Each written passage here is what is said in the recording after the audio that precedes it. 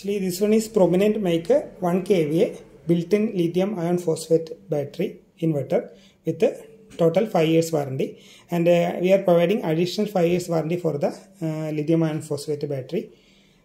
Total 10 years warranty for the battery. Okay, actually this one is a special model. We can use all the light, fan, TV and all other appliances in this one within 1 kVA power rating. Actually, this one is the inverter on off switch. Okay, actually this is the back panel, and here we need to connect the phase input.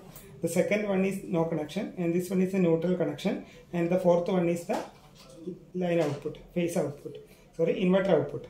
Okay, and this one is the lightning protection component, and in case if you are high voltage is coming across the line in neutral, then this component will be damaged. Automatically the breaker will be down, and then we can the customers themselves can replace this component by loosening these two screws, and they can remove this one, and they can replace this spare component if necessary. And without this component also the inverter will work, no problem.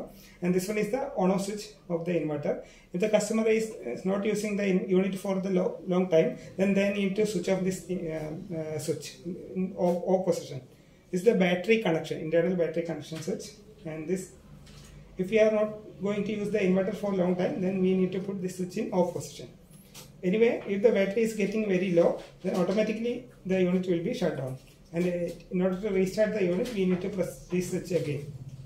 Okay. This one is the output, 16 ampere output socket. Same output will be available here also. First, we need to switch on this switch, and then need to just press the switch for triggering. We need to connect all the connections here, and this is the inverter will be ready like this. And when you will switch on the inverter, if the mains is not present, it will blink, the LED will be blinking. If the LED is, if the mains is available, then this LED will be constant. Okay. If the battery is low voltage condition, then the one red indication will be there.